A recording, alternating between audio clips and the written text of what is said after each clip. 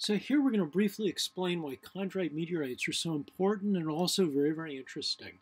We're going to use this diagram from this very nice textbook by Lauders and Fegley, and in this diagram they are comparing the concentration of elements in a certain class of chondrite meteorites, those that are carbon-rich, called carbonaceous chondrites, and they are comparing them to the solar photosphere. The photosphere is the outer atmosphere of the sun.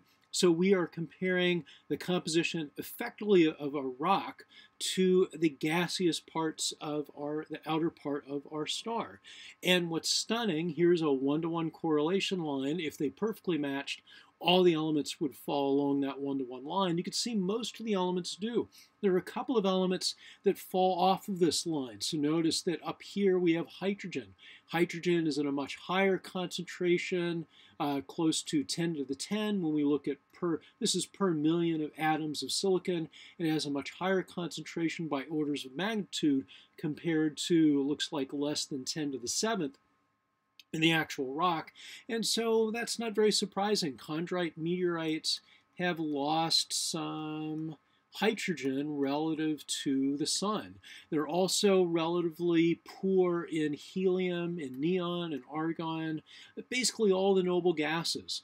And that's not very surprising when chondritic meteorites have condensed out of the solar nebula, things that are very volatile. So we could talk about so-called volatile elements that are easily evaporated. Those volatile elements are not very likely to condense along with the rocky materials that make up the bulk of the meteorite. And what is the bulk of the meteorite? It is made of elements that condense at much higher temperatures. Not necessarily as pure elements, they will condense out as oxides or sulfides or various kinds of compounds like silicon carbide. But if you look at iron and silicon and carbon and aluminum and titanium, germanium, vanadium, copper, gold, they all lie very close to this one-to-one line.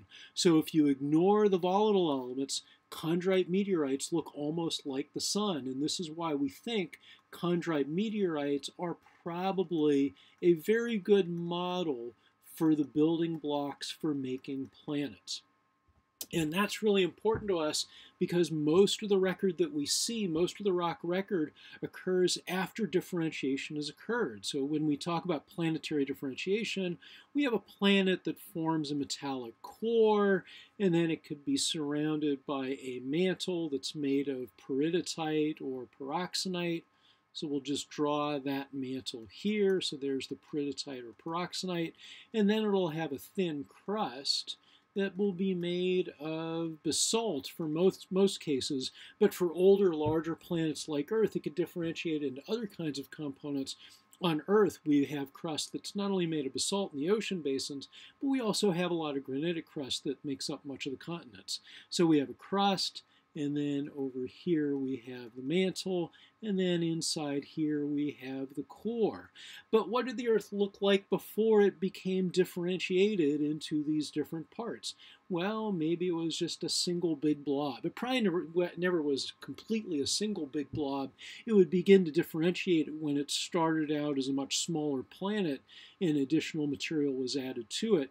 But what would be that undifferentiated material? What were these building blocks before it became differentiated into a core, mantle, and crust?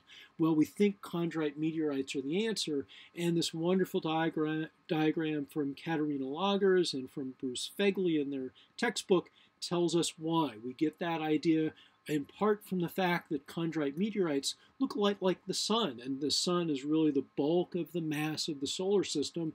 We would expect that on the whole, the planets should look a lot like the sun, at least in their non-volatile fractions. So Earth, Moon, Mars, Venus, they might veer a little bit away from chondritic and solar compositions, but if you add them all up, they should roughly look like the solar photosphere, and chondrites indeed do.